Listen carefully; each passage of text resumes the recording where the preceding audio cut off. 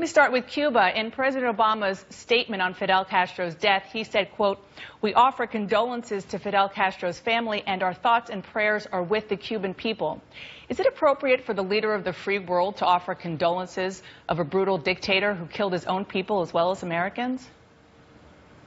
Well, I think what we have seen in the last number of years is an improved relationship between the United States of America and Cuba.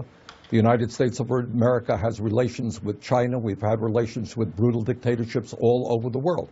The goal right now is to see that we can improve our relationships with the people of Cuba, to do what we can to improve their economy, and to make sure that the younger generation does better than their older generation. So you're okay with him offering condolences. If you were president, would you have said something similar? Yeah. Yes, I would.